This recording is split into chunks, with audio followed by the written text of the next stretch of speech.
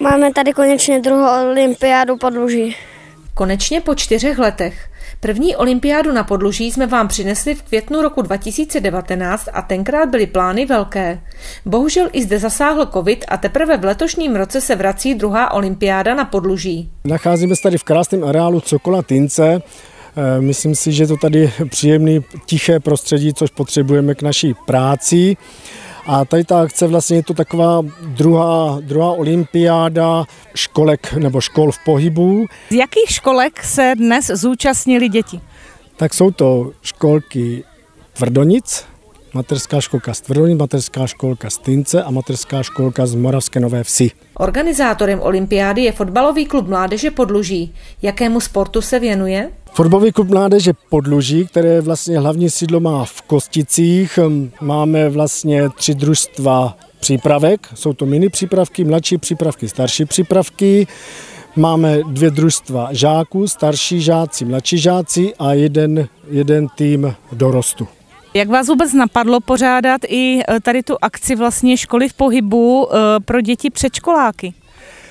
Protože si myslíme, že už tady v tomto raném věku ty děti jsou celkem dost šikovné na to, aby zvládali různé pohybové hry, gymnastické cviky, soutěže a vlastně je to taková průprava do toho školního věku, do těch školních let, kdy už vlastně mají povinnou školní docházku a mají vlastně tam tělocvik a jsou už nějakým způsobem připraveni tady na tu výuku té tělesné výchovy. Všechny děti, které se dneska zúčastnili tady té akce, tak budou odměněni samozřejmě medaili, aby měli nějakou památku a ty trička jsme jim taky nechali vyrobit, ty si nechávají jako na památku do budoucna, že třeba někdy si vzpomenou, že byli na olympiádě.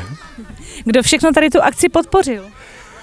Podpořili to všechny vyjmenované obce, to znamená Kostice, Tvrdonice, Moravská Nová Ves, Týnec, samotní starostové tomu dali zelenou a samozřejmě i finančně podpořili a podpořili to i Fotbalová asociace České republiky, která vlastně má tady tuto akci vlastně podporuje celorepublikově. V první části dopoledne byly děti rozděleny na 4 družstva a střídali se na různých stanovištích, kde se seznamovali s novými pohyby a dovednostmi. Prostřednictvím zábavných soutěží, cvičení a her si tak budovali a trénovali hrubou motoriku těla. Takové skákání na balónu slalomem, hra na špičkosaura, patosaura nebo zadkosaura, tak to byla zábava. Dobrý den, my jsme dneska tady na stanovišti a my jsme hráli dinosaury, potom jsme hráli ocásky a potom jsme ještě chodili po špičkách. Na dalších stanovištích se děti učili ovládat balon v slalomu v kombinaci se skoky přes překážky anebo hráli minifotbálek. Krištofe, co máš nejradši? Nejlepší je fotbal.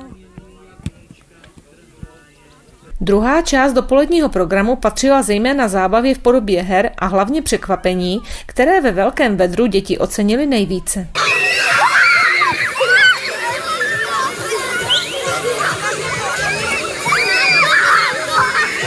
Na závěr se všichni seřadili na hřiště a dostali medaile za výkony a statečnost. Líbilo se vám cvičení? Jo! Párek v rohlíku? Jo! Počasí?